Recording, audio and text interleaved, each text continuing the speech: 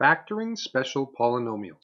Let's look at perfect squared trinomials and how to factor them. So here we have a binomial that is squared. You can also write it as 2x minus 5 times 2x minus 5. Let's multiply that out, and you're going to notice a little bit of a pattern.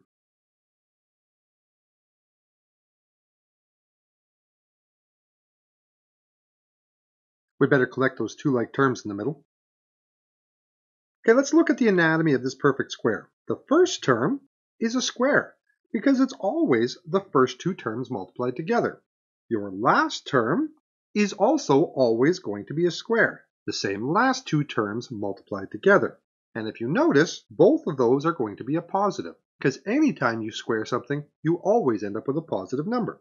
This middle term, there's also a pattern to that. Notice how those two parts are the same? That 10x is your two terms from your binomial multiplied together and then just multiplied by 2. That's the anatomy of a perfect square trinomial. Let's put some notes on that. So your trinomial has the first term squared.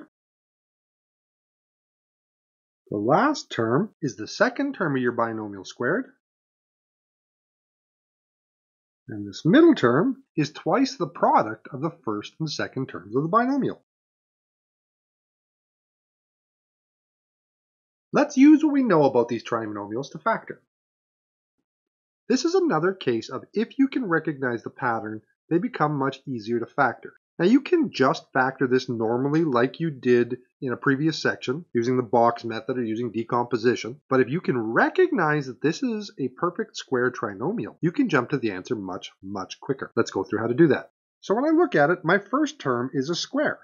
4x squared equals 2x times 2x. My third term is also a square.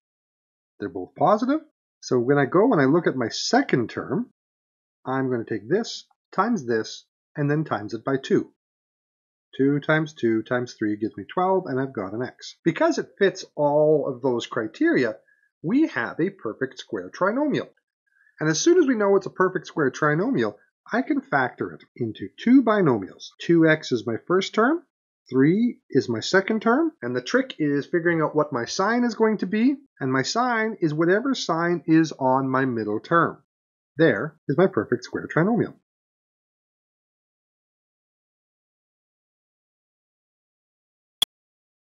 Let's do one more example. Now I'm going to rewrite this question, mostly because I don't like the order that it's in. You can factor it just fine the way it's written. As a convention, I always like to start with my highest power first. There, that looks easier to work with. All right, let's check to see, is this a perfect trinomial square? First term, yes, it's a perfect square. That's the same as 7x times 7x. Third term, yes, that's a perfect square too.